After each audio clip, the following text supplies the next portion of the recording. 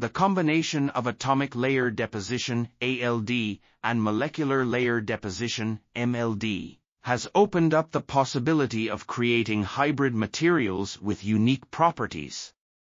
By using both techniques, it is possible to create complex structures with precise control over thickness and composition. This allows for the production of materials with desired properties such as high strength, corrosion resistance, and electrical conductivity.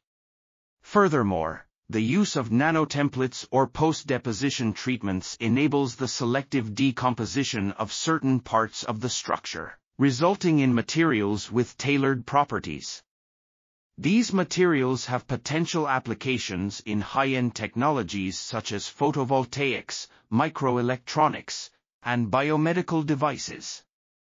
This article was authored by Sundberg and Maarit Karppinen. We are RTCLTV, links in the description below.